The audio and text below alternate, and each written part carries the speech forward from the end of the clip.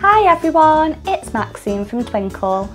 Today I'll be showing you how to use this I Spy and Count activity. In this activity, children can count the number of each type of superhero and write the numeral in the box. Children could use buttons to place over the superheroes to help them to count.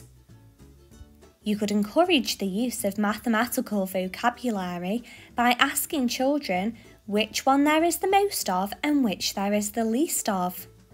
You could cut out the characters and see if children can find them on a treasure hunt.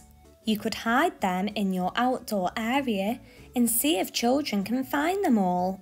How many of each did they find? Can they count them? Children could make their very own I Spy and Count game. Can they give it to a friend to try?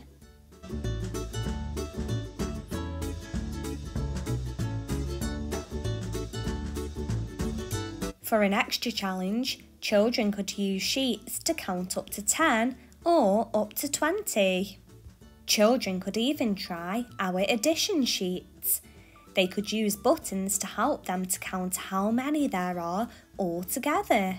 They could even use some beads on a string or on a pipe cleaner to help them to count the superheroes and count how many there are all together.